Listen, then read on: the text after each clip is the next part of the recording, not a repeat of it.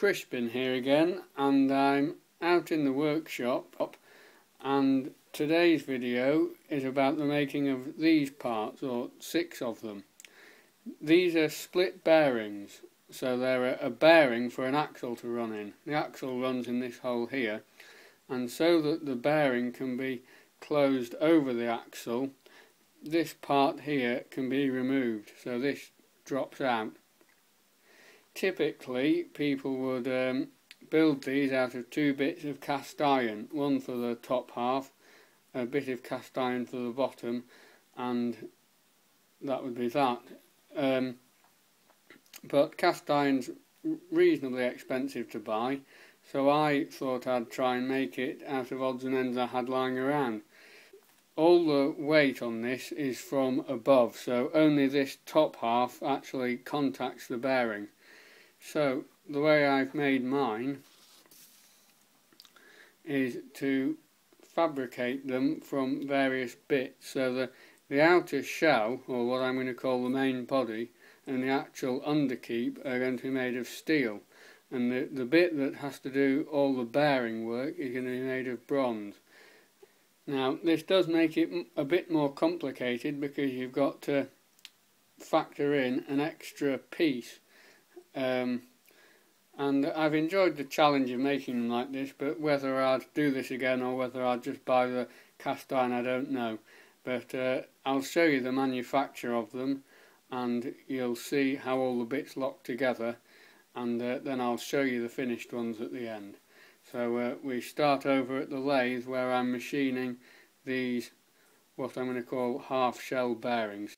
I'm here at the Myford lathe, and I'm just about to turn the half shell bits of bronze for the bearings. To save on material and machining time, I started with a full round, then I chopped it in 2 and machined each side so they were the same thickness, and then soft soldered them together. I've now turned all 3 of these together, so there's 1, 2 and 3 pairs of what will be half bearings. So now I can cut down these 2 lines here, and then warm them up, and they'll be separated into 6 parts then.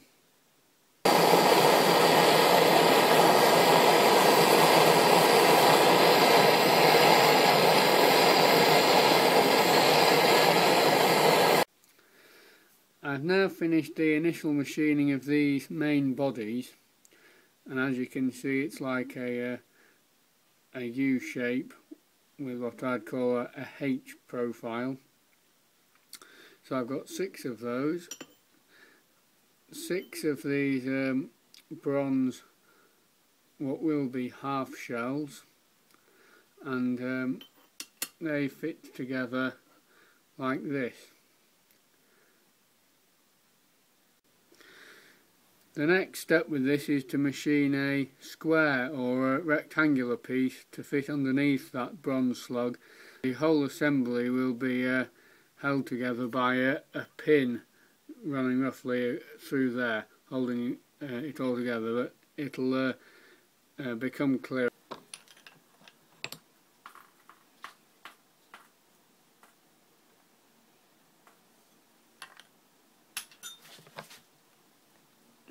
I'm just about to square the tops of these blocks off, and I'll show you them when I'm done.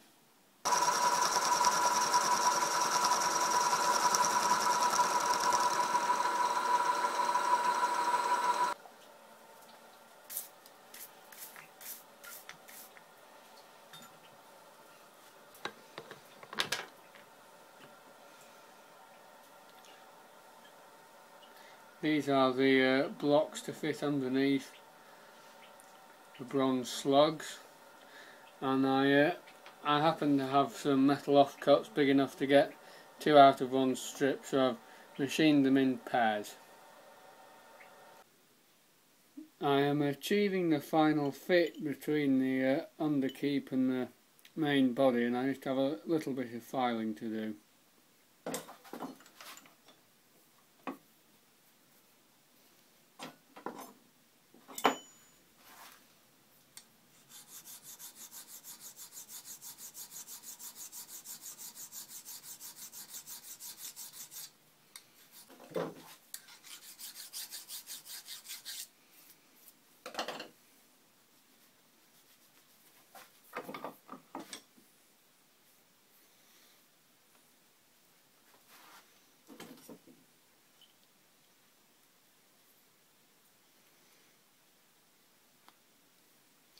little bit tight still, but nearly there. I've got a satisfactory fit now, and time to put all 3 bits together. Here is one ready to be machined on all faces and board. I'm here at the Myford lathe, and I am taking these components in this state and facing and boring them. And there we have all 3 components faced off and flush with each other. The next stage is to produce a hole down the middle that I can then get a boring bar into. I would have, or if this was just one block of steel, I would have centre drilled and drilled up to as close as size as I could get to the finished diameter, but as I have 2 dissimilar metals here, bronze and steel, I'm worried that the drill or cutting tool will move sympathetically with the steel and cut more out of the bronze. So to try and reduce the effects, I'm going to start the hole with a series of slot drills, and hopefully they will stay on track better than a twist drill would.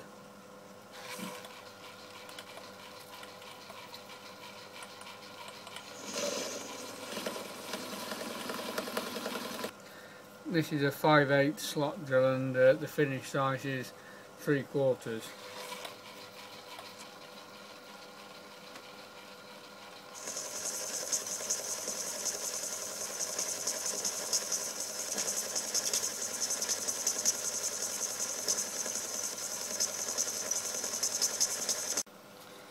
I've now got this fixture in the chuck and turned to a diameter which fits this nicely, so I know there should be very little run out when I mount this.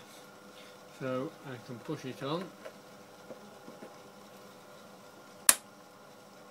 and lock it up with an Allen key.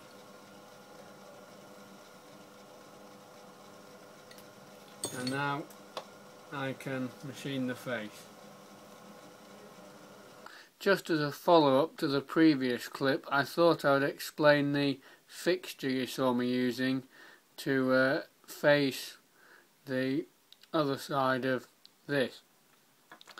It is in a sense an expanding mandrel type of fixture, and I don't know if you can see, but there's a flush piece of brass there and the same on the opposite side. And what happens is when this bolt is tightened up, that cone is wedged into the bottom of those plugs which are tapered on the bottom. And I'll demonstrate with an Allen key, and hopefully you'll be able to see them protruding outwards as I wind the cone in. The brass plugs project. Now obviously the diameter is turned very close, so they'll only project a minute amount just to grip, and hopefully won't actually offset the diameter at all. My next job is to take the unfinished box and clean up all the outside edges. To do this, I've mounted that fixture you saw me using earlier into the dividing head on the milling machine. I'm set up in the dividing head now, and I've taken care to align the fixture both in terms of run out and in terms of being parallel to the bed, so I know that the faces I'm going to machine now should all be nice and geometrically accurate to the bore. Start by taking one cut down the middle, then rotate 180 degrees, and at the same settings take another cut down the middle. This first cut is 50 thousandths in depth.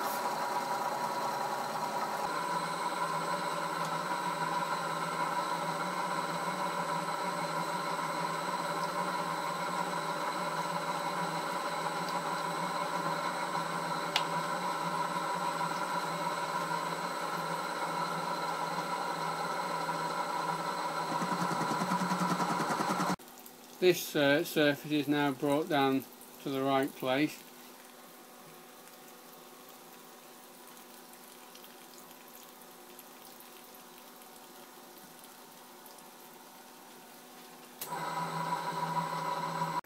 I'm out here at the Boxford CNC mill producing the final feature, which is an oil well in the bottom of these underkeeps.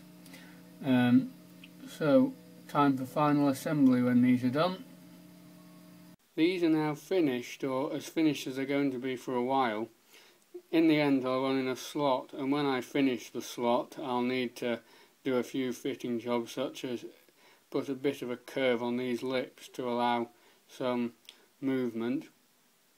But as far as these go for now, I'm pretty pleased with them, and they've come out nicely. That's the main body and the bronze bearing you can see, and underneath slides the underkeep. This you can see there's a cutout in the bottom there. That's an oil reservoir, and a felt pad will go in there, and oil that's fed up the ends of the axles will collect in there and keep everything well lubricated. These slot in like that, and a pin goes through the side to hold it all together. Just a few close-ups now of the final component. Still could do with a few rough edges taking off, but nothing out of the unusual. This isn't the only one, there are in fact 6, and I have those here. There are all 6 of them ready to be put into use. Thanks for watching, and see you on the next video.